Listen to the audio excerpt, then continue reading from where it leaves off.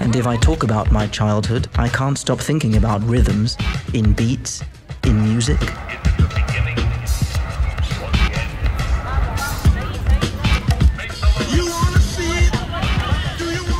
I remember those trips in the car with my father from my house to school.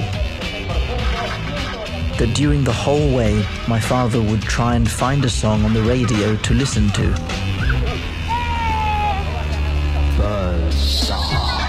Half of the journey was spent trying to stream local radio. The other half, we listened to music. This is music, he used to tell me, before patting me on the head with his heavy hand. He wouldn't measure his strength sometimes. I went to a public school. My parents couldn't afford a private one, but of course they had enough to buy their favorite artist's latest vinyl record every month at the record store. Vinyls that I still have.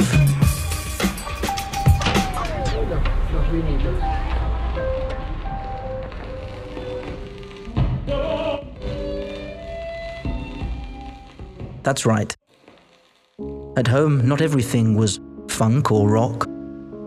We also had extremely delicate moments. Absolute accuracy.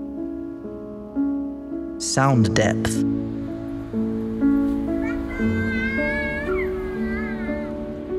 Every day of my life, since I can remember, a classical piece was played with extreme attention.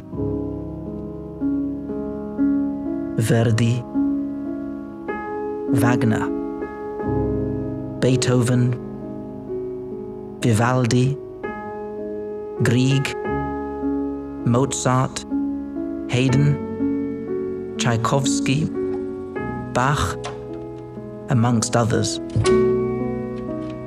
True works of art built with sounds.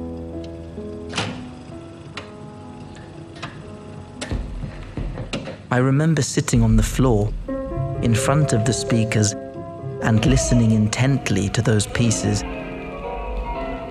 as if it were opening a safe.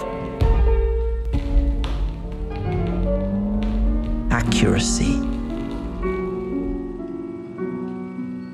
Every afternoon, my grandmother polished our stereo with a protective liquid for wood, whilst listening to a classical music. She stroked my head and then gave me a kiss on the forehead. Everything was sinister and sweet, somewhere between epic, cheerful, and dramatic, depending on the composer we were listening to at that moment.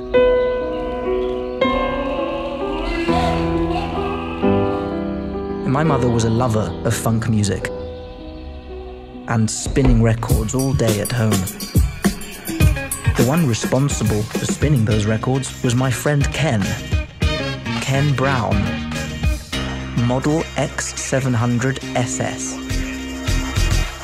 Ken was the artist, the heart of the house. He was the conductor of the orchestra. He was the last sound system that my grandmother bought in the early 1970s.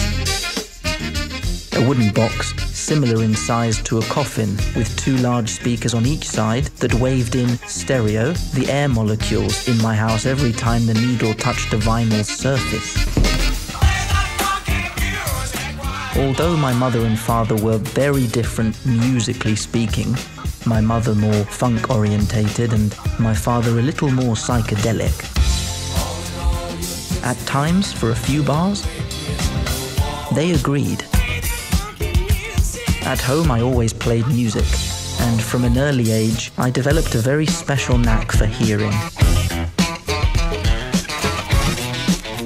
The music and the sounds that surrounded and surround me now made and make my life like a movie. This is my film. It's my story. A film of more than 40 years. A world that happens inside my head, where the songs are mixed. The sensations, where everything reproduces simultaneously. Where the pulse accelerates to the right point. A perfect sound texture. To better understand what my perception of sound is like, I recommend hearing this story with headphones. Do you have them on?